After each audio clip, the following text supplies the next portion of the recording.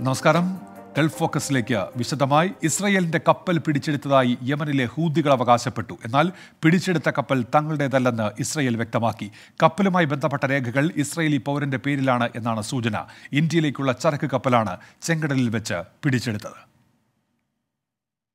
ചെങ്കടലിൽ വെച്ച് ഒരു ഇസ്രായേലി കപ്പൽ പിടിച്ചെടുത്തതായി ഇന്നലെയാണ് യമനിലെ ഹൂതികൾ അറിയിച്ചത്. ഗസയിൽ ഇസ്രായേൽ നടത്തുന്ന ആക്രമണങ്ങൾക്ക് മറുപടിയെന്നോണം ഇസ്രായേലി കപ്പലുകൾ പിടിച്ചെടുക്കുമെന്ന് ഹൂതികൾ നേരത്തെ മുന്നറിയിപ്പ് നൽകിയിരുന്നു. ഇസ്രായേലി കപ്പൽ പിടിച്ചെടുത്ത് യമൻ തീരത്തേക്ക് കൊണ്ടുപോയതായി ഹൂതികൾ പറഞ്ഞു. ഗാലക്സി ലീഡർ എന്ന കപ്പലാണ് പിടിച്ചെടുത്തത്. യമനിൽ വിമതരുടെ നിയന്ത്രണത്തിലുള്ള ഹുദൈദ തുറമുഖത്തേക്കാണ് കപ്പൽ കൊണ്ടുപോയതെന്ന് യമൻ നാവിക വൃത്തങ്ങളും സ്ഥിരീകരിച്ചു. തുർക്കിയിൽ നിന്നും ഇന്ത്യ ലക്ഷ്യമാക്കി പോകുന്ന ചരക്ക് കപ്പലാണ് പിടിച്ചെടുത്തത്. എന്നാൽ പിടിച്ചെടുത്ത കപ്പൽ തങ്ങളുടേതല്ലെന്ന് ഇസ്രായേൽ വ്യക്തമാക്കി. ഉക്രൈൻ, ബൾഗേറിയ, ഫിലിപ്പീൻസ്, മെക്സിക്കോ തുടങ്ങിയ രാജ്യങ്ങളിൽ നിന്നുള്ള 25 നാവികരാണ് കപ്പലിലുള്ളത്. കപ്പലിൽ ഇസ്രായേൽ പൌരന്മാർ ആരുമില്ല. നാവികരോട് മതമൂല്യങ്ങൾ പാലിച്ചുകൊണ്ടാണ് പെരുമാറുന്നതെന്ന് ഹൂതികൾ അറിയിച്ചു. ബ്രിട്ടീഷ് കമ്പനിയുടെ ഉടമസ്ഥതയിലുള്ളതും ജപ്പാൻ കമ്പനി നടത്തുന്നതുമായ കപ്പലാണ് പിടിച്ചെടുത്തത് എന്ന് വ്യക്തമാക്കിയ ഇസ്രായേൽ ഇറാനാണ് ഇതിന് പിന്നിലെന്ന് കുറ്റപ്പെടുത്തി. എന്നാൽ കപ്പലുമായി ബന്ധപ്പെട്ട രേഖകൾ ഇസ്രായേലി പൌരന്റെ പേരിലാണ് എന്നാണ് സൂചന. ഇസ്രായേലിലെ ശതകോടീശ്വരനായ അബ്രഹാം ആങ്കറിന്റെ റേക്കാർ കാരിയേഴ്സിനാണ് കപ്പലിന്റെ ഉടമസ്ഥാവകാശമെന്നാണ് റിപ്പോർട്ട്. ജലീൽ കണമകലം, 24 ജിദ്ദ. വിമാനയാത്രക്കാരുടെ അവകാശങ്ങൾ സംരക്ഷിക്കുന്ന പുതിയ നിയമം സൗദി അറേബ്യയിൽ പ്രാബല്യത്തിൽ വന്നു. യാത്രയ്ക്ക് തടസ്സം നേരിട്ടാൽ ടിക്കറ്റ് നിരക്കിന്റെ 200% വരെ നഷ്ടപരിഹാരം നൽകണമെന്ന് പുതിയ നിർദ്ദേശത്തിലുണ്ട്. സൗദിയിൽ നിന്ന് സർവീസ് നടത്തുന്ന വിദേശ വിമാന കമ്പനികൾക്കും നിയമം ബാധകമാണ്. വിമാനയാത്രക്കാർക്കുള്ള നഷ്ടപരിഹാര തുക ഉയർത്തുന്നതുൾപ്പെടെ സൗദി സിവിൽ ഏവിയേഷൻ അതോറിറ്റിയുടെ പുതിയ മാർഗനിർദ്ദേശങ്ങൾ ഇന്നാണ് പ്രാബല്യത്തിൽ വന്നത്.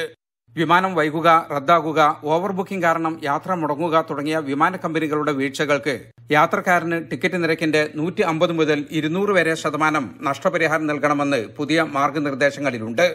യാത്രക്കാരൻ വിമാനത്താവളത്തിൽ എത്തിയ ശേഷം വിമാനം റദ്ദായാൽ തുടർച്ചയായ വിമാന സർവീസ് ഇല്ലാത്ത വിമാനത്താവളമാണെങ്കിൽ യാത്രക്കാരനെ ലക്ഷ്യസ്ഥാനത്ത് എത്തിക്കാനുള്ള മറ്റു സൗകര്യങ്ങൾ ചെയ്യണം. അല്ലെങ്കിൽ സമീപത്തുള്ള മറ്റേതെങ്കിലും വിമാനത്താവളം വഴി ലക്ഷ്യസ്ഥാനത്ത് എത്തിക്കണം. വിമാനം 2 മണിക്കൂറിൽ കൂടുതൽ വൈകിയതിന്റെ പേരിൽ യാത്ര റദ്ദാക്കുന്നവർക്ക് ടിക്കറ്റ് നിരക്ക് മുഴുവനായും തിരിച്ചു നൽകണം.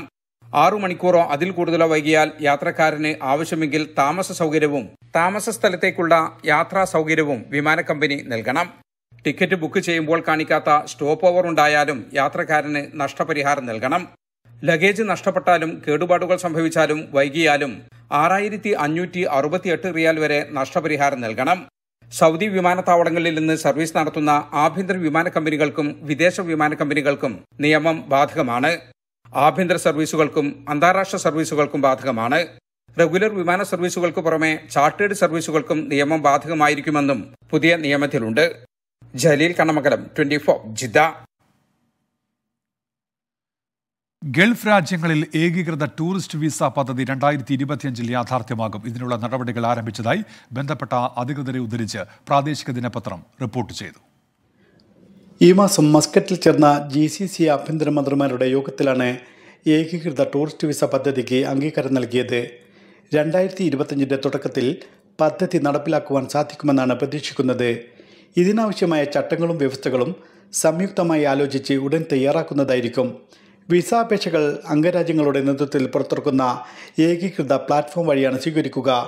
അപേക്ഷ ലഭിച്ചാൽ ഇവ സൂക്ഷ്മ പരിശോധനയ്ക്ക് വിധേയമാക്കുകയും വിസ അനുവദിക്കുന്നതിന് മുമ്പ് എല്ലാ അംഗരാജ്യങ്ങളുടെയും അംഗീകാരത്തിനായി സമർപ്പിക്കുകയും ചെയ്യും. വിസ അനുവദിക്കുന്നതിന് ഏതെങ്കിലും അംഗരാജ്യത്തിൽ നിന്ന് എതിർപ്പുണ്ടായാൽ ആ രാജ്യത്തേക്ക് അപേക്ഷകന് പ്രവേശനം അനുവദിക്കില്ല. എന്നാൽ മറ്റു അംഗരാജ്യങ്ങളിലേക്ക് യാത്ര ചെയ്യുന്നതിന് തടസ്സമുണ്ടാകുകയുമില്ല. വിസ നിരോധനം നിലനിൽക്കുന്ന രാജ്യക്കാർക്കും നിരോധനം ഏർപ്പെടുത്തിയ അംഗരാജ്യത്തേക്ക് പ്രവേശനം അനുവദിക്കില്ല. ഏതെങ്കിലും അംഗരാജ്യങ്ങളിൽ നിന്ന് നാടുകടത്തപ്പെട്ട വ്യക്തികളെ ഇതുമായി ബന്ധപ്പെട്ട സുരക്ഷാ കരാറുകൾക്ക് അനുസൃതമായി സ്വമേധയാ പ്രവേശന നിരോധനം ഏർപ്പെടുത്തും. വിസ അനുവദിക്കുന്നതിന് അംഗീകാരം ലഭിച്ചു കഴിഞ്ഞാൽ അപേക്ഷകനിൽ നിന്ന് വിസ ഫീസ് ഈടാക്കും. നിലവിൽ ഓരോ GCC രാജ്യങ്ങളിലും വ്യത്യസ്ത നിരക്കാണ് സന്ദർശക വിസക്കായി ഈടാക്കുന്നത്. അംഗരാജ്യങ്ങൾ തമ്മിൽ കൂടിയാലോചന നടത്തിയ ശേഷമായിരിക്കും ഏകീകരിച്ച വിസ ഫീസ് നിശ്ചയിക്കുക. GCC രാജ്യങ്ങളിലെ പ്രവാസികൾക്കും സന്ദർശകർക്കും ഒറ്റ വിസ ഉപയോഗിച്ച് 6 GCC രാജ്യങ്ങളിലും സന്ദർശനം നടത്താൻ കഴിയുന്നതാണ് ഏകീകൃത ടൂറിസ്റ്റ് വിസ പദ്ധതി. ഇത് നടപ്പിലാക്കുന്നതോടെ വിനോദസഞ്ചാര സാമ്പത്തിക രംഗത്ത് GCC രാജ്യങ്ങൾ വൻ മുന്നേറ്റം നടത്തുമെന്നാണ് വിലയിരുത്തപ്പെടുന്നത്. ഇസ്മായിൽ പയ്യോളി, 24 റിയാദ്. തൊഴിൽ കരാറിൽ പറയാത്ത ജോലി ചെയ്യാൻ തൊഴിലുടമ ആവശ്യപ്പെട്ടാൽ തൊഴിലാളികൾ പരാതി നൽകണമെന്ന് സൗദി തൊഴിൽ മന്ത്രാലയം. മന്ത്രാലയത്തിന്റെ ഓൺലൈൻ പ്ലാറ്റ്ഫോമുകൾ വഴി പരാതി നൽകാനുള്ള സൗകര്യമുണ്ട്. ഒന്നിൽ കൂടുതൽ ജോലി ചെയ്യാൻ സ്പോൺസർ നിർബന്ധിച്ചാൽ എന്തു ചെയ്യും? സൗദി മാനവ വിഭവശേഷി സാമൂഹിക വികസന മന്ത്രാലയത്തിന്റെ എക്സ് പ്ലാറ്റ്ഫോമിൽ ഒരു തൊഴിലാളിയുടെ ചോദ്യത്തിന് മന്ത്രാലയം നൽകിയ മറുപടി ഇങ്ങനെയാണ്: സ്വകാര്യ മേഖലയിലെ ഏതെങ്കിലും സ്ഥാപനം തൊഴിലാളികളോട് ഒന്നിൽ കൂടുതൽ, അതായത് കരാറിൽ പറയാത്ത ജോലി ചെയ്യാൻ ആവശ്യപ്പെട്ടാൽ അത് പാലിക്കേണ്ടതില്ല. ഇതു സംബന്ധമായ പരാതി മന്ത്രാലയത്തിൽ നൽകാൻ തൊഴിലാളികൾക്ക് അവസരമുണ്ട്. തൊഴിലുടമ തൊഴിൽ മാർഗനിർദ്ദേശം ലംഘിച്ചതായി മന്ത്രാലയത്തിന്റെ ഓൺലൈൻ പ്ലാറ്റ്ഫോമുകൾ വഴി പരാതിപ്പെടാം. HRSD എന്ന മൊബൈൽ ആപ്പ് വഴിയും hrsd.gov.sa എന്ന വെബ്സൈറ്റ് വഴിയും പരാതിപ്പെടാനുള്ള സൗകര്യമുണ്ട്.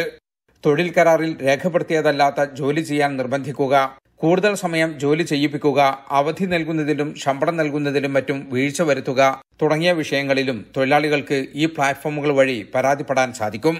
ജലീൽ കണമംഗലം, 24 ജിദ്ദ. നിർമ്മാണ മേഖലയിൽ സുരക്ഷ ഉറപ്പാക്കാൻ പ്രചാരണ പരിപാടിക്ക് തുടക്കമിട്ട് ദുബായ് മുനിസിപ്പാലിറ്റി. നിർമ്മാണ മേഖലയിൽ അപകടം കുറയ്ക്കാനും തൊഴിൽ സുരക്ഷ ഉറപ്പാക്കാനും ലക്ഷ്യമിട്ടാണ് പദ്ധതി നടപ്പാക്കുന്നത്. നിർമ്മാണ മേഖലകളിൽ തൊഴിലെടുക്കുന്ന എല്ലാ വിഭാഗം ആളുകളുടെയും സുരക്ഷ ഉറപ്പാക്കാൻ ലക്ഷ്യമിട്ടാണ് പദ്ധതി നടപ്പാക്കുന്നത്. നിർമ്മാണ സ്ഥലങ്ങളിൽ ഉണ്ടാകുന്ന അപകടങ്ങളും പരിക്കുകളും കുറയ്ക്കുകയും അപകടങ്ങളെക്കുറിച്ച് തൊഴിലാളികളെ ബോധവാന്മാരാക്കുകയുമാണ് ക്യാമ്പയിനിലൂടെ പ്രധാനമായി ലക്ഷ്യമിടുന്നത്.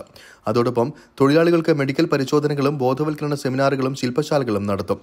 നിർമ്മാണ സ്ഥലങ്ങളിലെ സുരക്ഷ ഉറപ്പാക്കാൻ ഇതിനോടകം നിരവധി പരിപാടികളാണ് ദുബായ് മുനിസിപ്പാലിറ്റി നടപ്പാക്കി വരുന്നത്. ഇതിന് തുടർച്ചയാണ് പുതിയ ക്യാമ്പയിൻ. തൊഴിലാളികളുടെ സുരക്ഷ ഉറപ്പാക്കാൻ ഈ വർഷം ഇതുവരെ നഗരത്തിലെ വിവിധയിടങ്ങളിലുള്ള 14,858 നിർമ്മാണ സ്ഥലങ്ങളിൽ 35,672 ഫീൽഡ് വിസിറ്റുകൾ നടത്തിയതായി ദുബായ് മുനിസിപ്പാലിറ്റി അറിയിച്ചു.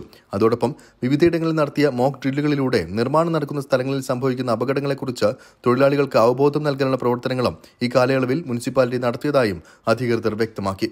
24 ദുബായ്. ദുബായിൽ നിന്ന് ഷാർജയിലേക്കുള്ള പ്രധാന പാതയായ ഇത്ഹാദ് റോഡിൽ വേഗ നിയന്ത്രണം. മണിക്കൂറിൽ 100 കിലോമീറ്റർ ആയിരുന്ന പരമാവധി വേഗം 80 കിലോമീറ്ററായി കുറച്ചു. ഷാർജയിൽ നിന്ന് ഗർഹൂദ് ബ്രിഡ്ജ് വരെയാണ് വേഗ നിയന്ത്രണം. വേഗപരിധി ലംഘിച്ചാൽ കുറഞ്ഞത് 600 ദിർഹം പിഴയടയ്ക്കണം. അപകടങ്ങൾ പരമാവധി കുറയ്ക്കാൻ ലക്ഷ്യമിട്ടാണ് RTIയുടെ നടപടി. ദുബായ് പോലീസുമായി ചേർന്നാണ് വേഗ നിയന്ത്രണം നടപ്പാക്കുന്നത്. ഭക്ഷണം പാഴാക്കുന്നത് തടയാൻ നടപടികൾ ശക്തമാക്കാൻ ഒരുങ്ങി UAE. നിയമ പദ്ധതിയിലൂടെ 2030 പാഴാകുന്ന ഭക്ഷണത്തിന്റെ 50% കുറയ്ക്കുകയാണ് ലക്ഷ്യം. ഭക്ഷണം പാഴാക്കുന്നവർക്കെതിരെ പിഴയുൾപ്പെടെ നടപടി കടുപ്പിക്കുമെന്ന് അധികൃതർ അറിയിച്ചു. 2022 തുടക്കമിട്ട UAEയുടെ ഫുഡ് ലോസ് ആൻഡ് വേസ്റ്റ് സംരംഭമായ നിമിയുടെ കണക്ക് പ്രകാരം രാജ്യത്ത് വർഷം 6 ബില്യൺ ദിർഹത്തിന്റെ ഭക്ഷണം പാഴാക്കി കളയുന്നുവെന്നാണ് കണക്കുകൾ സൂചിപ്പിക്കുന്നത്. ഭക്ഷ്യ സുസ്ഥിരത സൂചിക പ്രകാരം ഒരു വർഷം രാജ്യത്ത് ഒരാൾ 224 കിലോ ഭക്ഷണം പാഴാക്കി കളയുന്നുണ്ട്. വടക്കേ അമേരിക്കയും യൂറോപ്പുമായി താരതമ്യപ്പെടുത്തുമ്പോൾ ഇരട്ടിയോളം വരും ഈ കണക്ക്. ഈ സാഹചര്യത്തിലാണ് നടപടികൾ ശക്തമാക്കാൻ അധികൃതർ ഒരുങ്ങുന്നത്. ശരാശരി 60% ഭക്ഷണ മാലിന്യങ്ങളാണ് വീടുകളിൽ നിന്ന് മാത്രം പുറന്തള്ളപ്പെടുന്നത്. ആദ്യഘട്ടമെന്ന നിലയിൽ ഭക്ഷണം പാഴാക്കുന്നതിൽ ജനങ്ങളെ ബോധവൽക്കരിക്കുമെന്നും വൈകാതെ പാഴാക്കുന്ന ഭക്ഷണത്തിന്റെ അളവിനനുസരിച്ച് പിഴ ഈടാക്കുന്ന നടപടിയിലേക്ക് അധികൃതർ കടന്നേക്കുമെന്നും ഒരു പ്രാദേശിക മാധ്യമത്തിന് നൽകിയ അഭിമുഖത്തിൽ നിമ സെക്രട്ടറി ജനറൽ ഖുലൂദ് ഹസൻ അൽ ലുവൈസ് പറഞ്ഞു. രാജ്യത്ത് ഭക്ഷ്യമാലിന്യങ്ങളുടെ തോത് കുറയ്ക്കാനായി എമിറേറ്റ്സ് റെഡ് ക്രസന്റുമായി ചേർന്ന് പ്രവർത്തിക്കാൻ കഴിഞ്ഞ ജൂൺ മാസത്തിൽ നിയമ ധാരണയിലെത്തിയിരുന്നു. ഇത് പ്രകാരം രാജ്യത്തെ ഹോട്ടലുകളിലും ഭക്ഷണ ഔട്ട്ലെറ്റുകളിലും അധികമായി വരുന്ന ഭക്ഷ്യവസ്തുക്കൾ കളയുന്നതിനു പകരം ശേഖരിച്ച് അർഹരായവരിലേക്ക് എത്തിക്കുന്ന നടപടികളും രാജ്യത്തെ പുരോഗമിക്കുകയാണ്. 24 ദുബായ്. കുവൈറ്റിലുള്ളവർ കഴിഞ്ഞ സാമ്പത്തിക വർഷം 460 ദശലക്ഷത്തോളം ദിനാർ കാർ ഇന്ധനത്തിനായി ചെലവഴിച്ചെന്ന കണക്ക്. മുൻ വർഷത്തെ അപേക്ഷിച്ച് വാഹന ഇന്ധന ഉപഭോഗത്തിൽ 9.5% വർധനയാണ് ഉണ്ടായത്. പ്രതിദിനം 13.5 ദശലക്ഷം ലിറ്റർ ഇന്ധനമാണ് കാറുകളിൽ ഉപയോഗിക്കുന്നത് എന്ന് കണക്കുകൾ വ്യക്തമാക്കുന്നു. ദമാമിലെ പട്ടാമ്പി കൂട്ടായ്മയുടെ 3ാം വാർഷികം വിവിധ പരിപാടികളോടെ ആഘോഷിച്ചു. ഗത്തീഫിലെ റിസോർട്ടിൽ സംഘടിപ്പിച്ച പരിപാടിയിൽ നിരവധി പേർ പങ്കെടുത്തു. ദമാമിലെ പട്ടാമ്പി കൂട്ടായ്മ പ്രവർത്തകരാണ് 3ാം വാർഷികാഘോഷം വിവിധ പരിപാടികളാൽ വൈവിധ്യമാക്കിയത്. കത്തീഫ് ഗ്രീൻലാൻഡ് റിസോർട്ടിൽ സംഘടിപ്പിച്ച പരിപാടിയിൽ നിരവധി പേർ പങ്കാളികളായി. 2024-2025 വർഷത്തേക്കുള്ള പുതിയ മെമ്പർഷിപ്പ് കാർഡ് വിതരണവും കൂട്ടായ്മയിലെ അംഗങ്ങൾക്കായി മെഡിക്കൽ ക്യാമ്പും നോർക്ക കാർഡിനായുള്ള ഹെൽപ്പ് ഡെസ്കും കിഴക്കൻ പ്രവിശ്യയിലെ പ്രമുഖ ഗായകരെ അണിനിരത്തിയുള്ള സംഗീത വിരുന്നുൾപ്പെടെ വിപുലമായ പരിപാടികളോടെയാണ് വാർഷികം ആഘോഷിച്ചത്. കുട്ടികളുടെ ഒപ്പനയും വനിതാ വിഭാഗത്തിന്റെ നേതൃത്വത്തിൽ നടന്ന കലാപരിപാടികളും ആഘോഷങ്ങൾക്ക് കൊഴുപ്പേകി. പ്രസിഡന്റ് റിയാസ് പട്ടാമ്പിയുടെ അധ്യക്ഷതയിൽ അഡ്വൈസറി ബോർഡ് മെമ്പർ സക്കീർ പറമ്പിൽ പരിപാടി ഉദ്ഘാടനം ചെയ്തു. സെക്രട്ടറി റസാഖ് പട്ടാമ്പി പ്രവർത്തന റിപ്പോർട്ടും ട്രഷറർ ഷബീർക്കൊപ്പം സാമ്പത്തിക റിപ്പോർട്ടും അവതരിപ്പിച്ചു. മുൻകാല കമ്മിറ്റിയെ പുതുവർഷത്തേക്ക് തുടരാൻ ഐക്യകണ്ഠേന തീരുമാനിച്ചു. വനിതാ വിഭാഗം പ്രസിഡന്റായി നാഹിദ് സബ്രിയയും സെക്രട്ടറിയായി സൽമ ഷറഫുദ്ദീനെയും ട്രഷററായി ആരിഫ ഷാഹിദിനെയും തെരഞ്ഞെടുത്തു. സജിത സുരേഷ്, അഷ്റഫ് കന്യാറാട്ടിൽ, ഷാഹിദി വിളയൂർ, സബ്രി റസാഖ്, സഫ്വാൻ വിളയൂർ, മുഹമ്മദ് കുട്ടി Karakkad, Sherin Safwan, Shihab ചെമ്പോട്ടുതൊടി, Anwar പതിയിൽ, Jamshid Kaippuram, Naushad green park, Abhilash Koppam, Salih Sankaramangalam എന്നിവർ പരിപാടിക്ക് നേതൃത്വം നൽകി. സുബൈറുദ്ദീനൂർ, 24 ദമാം. സൗദി കിഴക്കൻ പ്രവിശ്യ OICC തിരുവനന്തപുരം ജില്ലാ കമ്മിറ്റിക്ക് പുതിയ നേതൃത്വം. ലാൽ അമീനാണ് പുതിയ പ്രസിഡന്റ്. CV രാജേഷിനെ ജനറൽ സെക്രട്ടറിയായും ട്രഷററായി അനസ് തമ്പിയെയും തെരഞ്ഞെടുത്തു. സ്ഥാനമൊഴിഞ്ഞ പ്രസിഡന്റ് നിസാർ ചെമ്പകമംഗലം, EK സലീം എന്നിവർ റീജിയണൽ കമ്മിറ്റിയിലേക്കുള്ള പ്രതിനിധികളായിരിക്കും. പുതിയ ഭാരവാഹികളെ Saudi national committee president Biju Kallumala അനുമോദിച്ചു. റിയാദിലെ സാമൂഹ്യ പ്രവർത്തകൻ റാഫി പാങ്ങോടിന്റെ അനുഭവക്കുറിപ്പുകൾ ചേർത്ത് തയ്യാറാക്കിയ മണൽ ചുഴികൾ എന്ന പുസ്തകം പ്രകാശനം ചെയ്തു. റിയാദിലെ ബത്തഹയിൽ നടന്ന ചടങ്ങിൽ എഴുത്തുകാരനും വിദ്യാഭ്യാസ മനഃശാസ്ത്രജ്ഞനുമായ ഡോക്ടർ ജയചന്ദ്രൻ പുസ്തകം സാഹിത്യകാരൻ ജോസഫ് അതിരിങ്കലിന് നൽകി പ്രകാശനം നിർവഹിച്ചു. മാധ്യമപ്രവർത്തകൻ നസറുദ്ദീൻ VJ അധ്യക്ഷത വഹിച്ചു. ജയൻ കൊടുങ്ങല്ലൂർ, ലത്തീഫ് ഓമശ്ശേരി, നസീർ പുന്നപ്ര, അബ്ദിയ ഷഫീനാസ് ഉൾപ്പെടെ നിരവധി പ്രമുഖർ ചടങ്ങിൽ പങ്കെടുത്തു. കുവൈറ്റിൽ Kerala Islamic group golden jubilee ആഘോഷം സമാപിച്ചു. കുവൈറ്റ് ഔഖാഫ് മന്ത്രാലയം assistant under secretary Sheikh Muhammad Nasar അൽ മുദൈരി സമാപന ചടങ്ങ് ഉദ്ഘാടനം ചെയ്തു. P. മുജീബ് റഹ്മാൻ മുഖ്യപ്രഭാഷണം നടത്തി. എഴുത്തുകാരനും ചിന്തകനുമായ KN പ്രമോദ് രാമൻ, മുൻ കുവൈറ്റ് പാർലമെന്റ് അംഗം ഡോക്ടർ നാസർ ജാസിം അബ്ദുല്ലാഹ് അൽസാനി, KAG മുൻ പ്രസിഡന്റുമാരായ PK Jamal, KA Zubair, Zakir Hussain Thuvur, Faisal Manjeri എന്നിവർ പ്രഭാഷണങ്ങൾ നടത്തി. ഓസ്ട്രേലിയയിലെ ബ്രിസ്ബെയിൻ മേഖലയിലെ വിവിധ ക്രിസ്തീയ ദേവാലയങ്ങളെ ഏകോപിപ്പിച്ച് saint Peter's and saint Paul's Malankara orthodox ഇടവക സംഘടിപ്പിച്ച എക്യുമെനിക്കൽ കരോൾ നൈറ്റ് ശ്രദ്ധേയമായി. നോർത്ത് വെസ്റ്റ് നുഹറോ 2023 എന്ന പേരിലായിരുന്നു പരിപാടി. വിവിധ ദേവാലയങ്ങളിൽ നിന്നായി 10ഓളം കെയർ ടീമുകൾ പങ്കെടുത്തു. ഓസ്ട്രേലിയയിലെ മറ്റ് ഓർത്തഡോക്സ് ഇടവകകളും പരിപാടിയിൽ പങ്കെടുത്തു.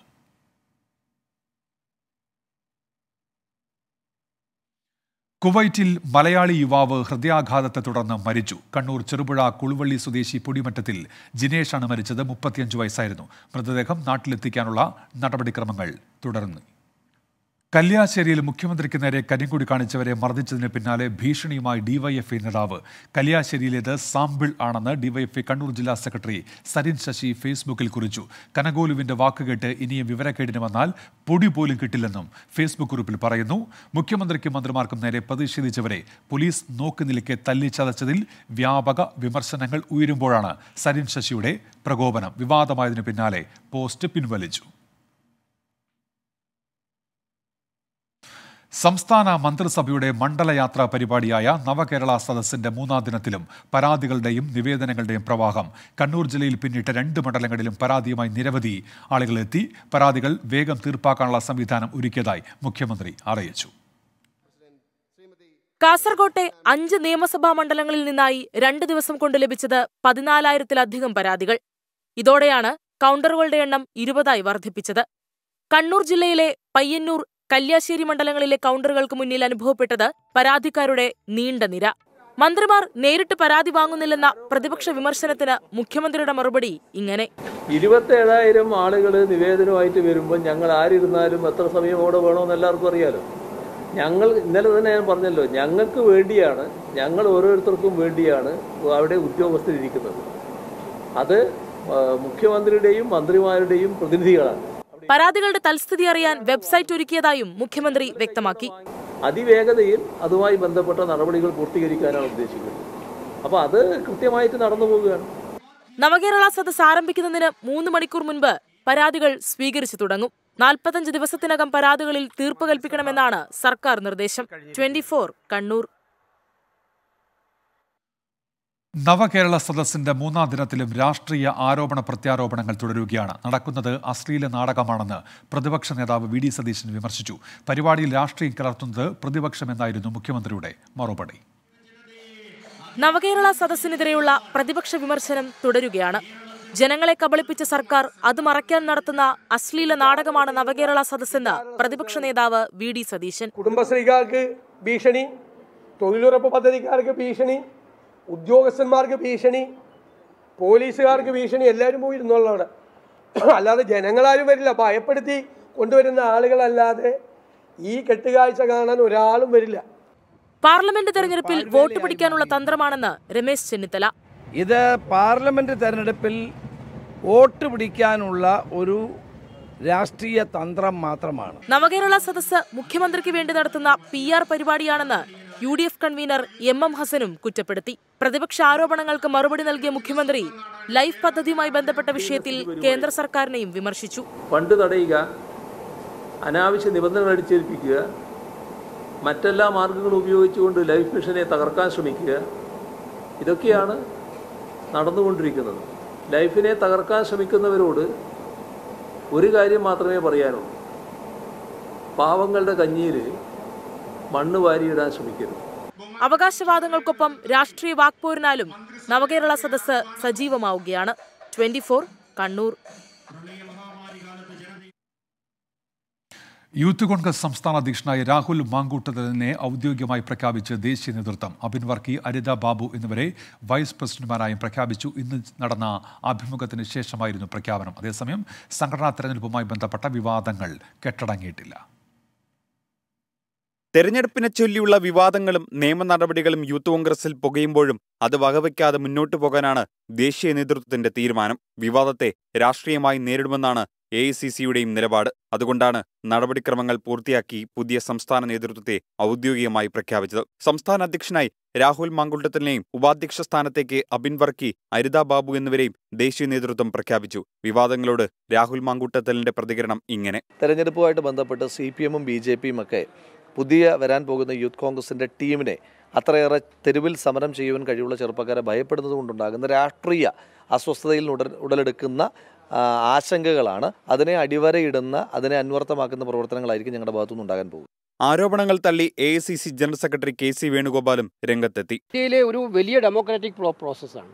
അതിനകത്ത് അവിടെ ഇവിടെയൊക്കെ പരാതികൾ ഉണ്ടായിട്ടുണ്ടെങ്കിൽ ആ പരാതികൾ പരിശോധിക്കപ്പെടേണ്ടതാണ്. ആ പരാതി പരിശോധിക്കുന്ന സംവിധാനം യൂത്ത് കോൺഗ്രസിനകത്ത് തന്നെ ഉണ്ട്. അതേസമയം സംഘടനാ തെരഞ്ഞെടുപ്പിന് പിന്നാലെയുണ്ടായ അസ്വാരസ്യങ്ങൾ യൂത്ത് കോൺഗ്രസിൽ ഇനിയും കെട്ടടങ്ങിയിട്ടില്ല. ആലുവയിൽ രഹസ്യയോഗം ചേർന്ന A ഗ്രൂപ്പ് എറണാകുളം ജില്ലാ പ്രസിഡന്റായി നിയോഗിച്ച സിജോ ജോസഫുമായി സഹകരിക്കില്ലെന്ന നിലപാടിലാണ്. തെരഞ്ഞെടുപ്പിൽ ഉപയോഗിച്ച ആപ്ലിക്കേഷനെ ചൊല്ലി പാലക്കാട്ട് യൂത്ത് കോൺഗ്രസ് പ്രവർത്തകർ DCC പ്രസിഡന്റിന് പരാതി നൽകി. തന്റെ വ്യാജ ID കാർഡ് നിർമ്മിച്ച് വോട്ട് രേഖപ്പെടുത്തിയെന്ന് കാണിച്ച് ഇടുക്കിയിലെ DYFI പ്രവർത്തകൻ തൻവീർ ജബ്ബാർ പോലീസിലും പരാതി നൽകി. വോട്ട് ചെയ്ത കൂടുതൽ ഇടതു സംഘടനാ പ്രവർത്തകരുടെ പേര് യൂത്ത് കോൺഗ്രസും പുറത്തുവിട്ടു. വിവിധ ബ്യൂറോകൾക്കൊപ്പം 24 തിരുവനന്തപുരം. യൂത്ത് കോൺഗ്രസിന് എതിരായ വ്യാജ തിരിച്ചറിയൽ കാർഡ് കേസിൽ തെരഞ്ഞെടുപ്പ് നടത്തിയ ഏജൻസിയിൽ നിന്ന് വിവരങ്ങൾ തേടാൻ പോലീസ് നീക്കം. ഇതിനായി യൂത്ത് കോൺഗ്രസ് നേതാക്കൾക്ക് പോലീസ് കത്ത് നൽകും. BJP സംസ്ഥാന അധ്യക്ഷൻ K. Surendran Thiruvananthapuram city police commissioner ഓഫീസിലെത്തി മൊഴി നൽകി. പരമാവധി ശാസ്ത്രീയ തെളിവുകൾ കണ്ടെത്തുകയാണ് അന്വേഷണ സംഘം. ഇതിനായി തെരഞ്ഞെടുപ്പ് ഏജൻസിയുടെ സെർവറിലെ വിവരങ്ങൾ ആവശ്യപ്പെടും. വിവരങ്ങൾ കൈമാറിയില്ലെങ്കിൽ തെളിവ് നശിപ്പിച്ചതടക്കമുള്ള കുറ്റങ്ങൾ ചുമത്താനും ആലോചിക്കുന്നു. അതിനിടെ പരാതിക്കാരിലൊരാളായ BJP സംസ്ഥാന അധ്യക്ഷൻ K. സുരേന്ദ്രന്റെ മൊഴി രേഖപ്പെടുത്തി. കേരളത്തിലെയും കർണാടകത്തിലെയും കോൺഗ്രസ് നേതാക്കളുടെ നേതൃത്വത്തിലാണ് വ്യാജ തിരിച്ചറിയൽ കാർഡുകൾ ഉണ്ടാക്കിയതെന്നും K. സുരേന്ദ്രൻ ആരോപിച്ചു. കേരളത്തിൽ നിന്നുള്ള MLA ആയിട്ടുള്ള ശ്രീ ഷാഫി പറമ്പനും കർണാടകയിലെ യൂത്ത് കോൺഗ്രസ് നേതാവ് മന്ത്രിയുടെ മകനുമായിട്ടുള്ള ശ്രീ മുഹമ്മദ് ഹാരിസുമാണ് ഈ കുറ്റകൃത്യത്തിന് പിന്നിലുള്ളത്. കേരളത്തിലെ പാലക്കാട് MLA ആയിട്ടുള്ള ഷാഫി പറമ്പൻ നേരത്തെ കർണാടക യൂത്ത് കോൺഗ്രസ് തെരഞ്ഞെടുപ്പിൽ അവിടെ പോവുകയും അവിടുത്തെ പ്രവർത്തനങ്ങൾ മനസ്സിലാക്കുകയും ചെയ്തതിൻ്റെ അടിസ്ഥാനത്തിലാണ് ഇങ്ങനെയൊരു കുറ്റകൃത്യം ഇപ്പോൾ നടത്തിയിട്ടുള്ളത്. തെളിവുകൾ കൈമാറിയെന്നും കേരള പോലീസിന് കഴിഞ്ഞില്ലെങ്കിൽ അന്വേഷണത്തിന് കേന്ദ്ര ഏജൻസികളെ സമീപിക്കുമെന്നും K. സുരേന്ദ്രൻ പറഞ്ഞു. മുഖ്യ തെരഞ്ഞെടുപ്പ് ഓഫീസർ സഞ്ജയ് കൗളിനെ സന്ദർശിച്ച് K. സുരേന്ദ്രൻ കാര്യങ്ങൾ ബോധ്യപ്പെടുത്തി. തിരുവനന്തപുരം മ്യൂസിയം പോലീസിനു പുറമെ എറണാകുളം മൂവാറ്റുപുഴ പോലീസ് കൂടി ഇന്നലെ വിഷയത്തിൽ കേസെടുത്തു. ആൾമാറാട്ടത്തിനാണ് കേസെടുത്തിരിക്കുന്നത്. 24 തിരുവനന്തപുരം. ഗൾഫ് ഫോക്കസിലേക്ക് തിരികെ. കരുവന്നൂർ സഹകരണ ബാങ്ക് തട്ടിപ്പ് കേസിൽ മുൻ മന്ത്രി AC മൊയ്തീനെതിരെ മൊഴി നൽകി കേസിലെ പ്രധാന സാക്ഷിയായ ജിജോർ. കേസിലെ മുഖ്യപ്രതി P. സതീഷ് കുമാർ മൊയ്തീന്റെ ബിനാമി എന്നാണ് വെളിപ്പെടുത്തൽ. രഹസ്യമൊഴി എൻഫോഴ്സ്മെന്റ് ഡയറക്ടറേറ്റ് കോടതിയിൽ വായിച്ചു. CPIM നേതാവ് MK കണ്ണൻ, മുൻ DIG സുരേന്ദ്രൻ എന്നിവർക്കെതിരെയും ജിജോർ മൊഴി നൽകിയിട്ടുണ്ട്. നേതാക്കളിൽ നിന്ന് സതീഷ് കുമാർ പണം വാങ്ങി 100-ന് 10 രൂപ എന്ന നിരക്കിൽ പലിശയ്ക്ക് നൽകിയെന്നാണ് മൊഴി. ഇതോടെ ഗൾഫ് ഫോക്കസ് പൂർത്തിയാകുന്നു. Good night.